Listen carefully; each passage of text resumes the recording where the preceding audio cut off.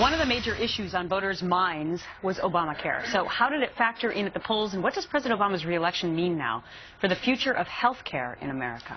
That we have it, and it's called Obamacare. Did I just answer the segment? No. Betsy McCaughey is here. She's the former lieutenant governor, but also the author of Decoding Obama Healthcare, and actually read the whole bill, has it on her lap. Unfortunately, it's a law now, and it's going to roll out as written because of the election results last night. So, for example, for the first time in history, the government will be in control of your care, even if you have a private health plan you've paid for yourself. Under Section 1311, the government dictates how doctors treat even privately insured patients. Number two, seniors can expect less care because over half of this gigantic law is paid for with cuts to Medicare. So, for example, hospitals will have $247 billion less money in this decade to care for the same number of seniors. They're already spreading nurses thinner, starting to lay off nurses. That's why there's a nursing strike going on in California right now.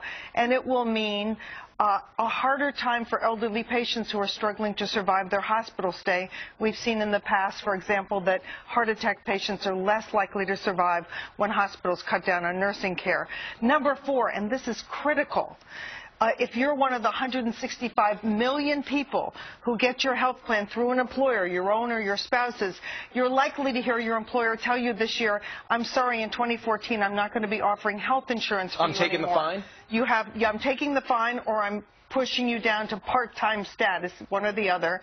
So you're going to have to go to the health insurance exchange in your state, or you may be pushed onto Medicaid if you're a low-paid employee, such as a retail salesperson or a busboy, somebody starting out in life.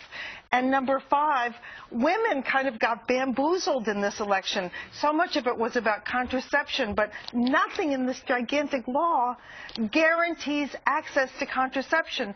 What your health plan covers is totally up to the president's appointees. So this occupant of the White House says, cover contraception, and the next occupant of the White House could say just the opposite. Interesting. No. Interesting. Right. So those are the top 5 things. I'm sure there's many more points in there, which we will continue to talk about as we move forward now with the full implementation of Obamacare. Betsy McCaughey, you know it through and through. Thanks so much. Thank you.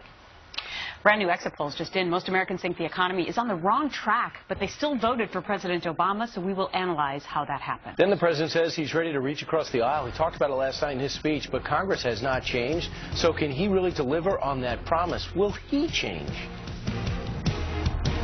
Tonight,